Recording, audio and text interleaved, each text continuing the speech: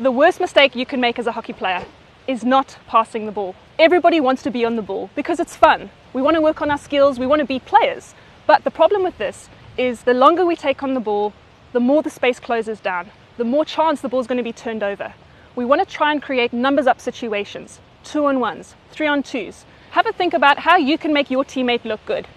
Try and identify where the space is, where's the best place to attack, and put the ball in that place. Make it easy for your teammate, and you will also look good. Hey, it's Lauren. If you enjoyed this video, click the link in my bio to find out more about how you can improve as a hockey player.